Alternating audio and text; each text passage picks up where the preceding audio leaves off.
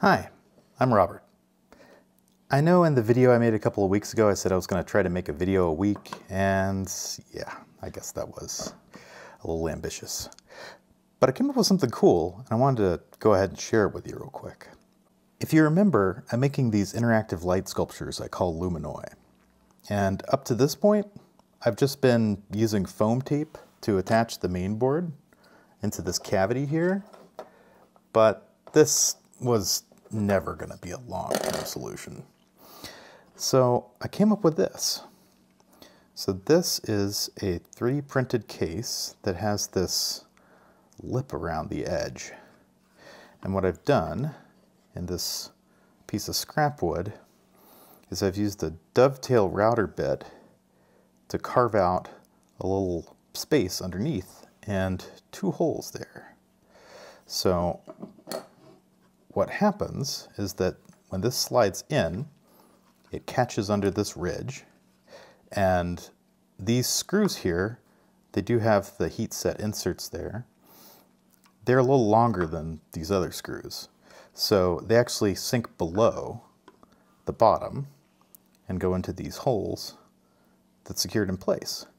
So this means that it's really easy to replace it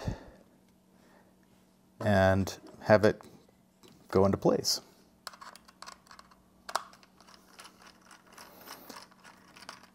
By the way, sometimes, I don't know if you can see this, Torx bits kind of work in hex sockets.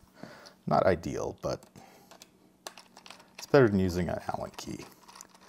So now, with this fully secured in place, it's not moving, and it fits really nice in there.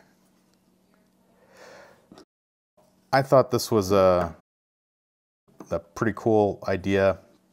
One of the problems I was trying to solve is that if this board is installed in here with, you know, a case or something, there's no way to like get in the back and actually unscrew from the back there. So I want to make it so something that could be unscrewed from here and then just slide out so that it's easy to service and replace if it needs to be replaced, which is kind of important now that I'm making all these prototypes and I'm changing the board so much. So anyway, just thought that was cool, wanted to share.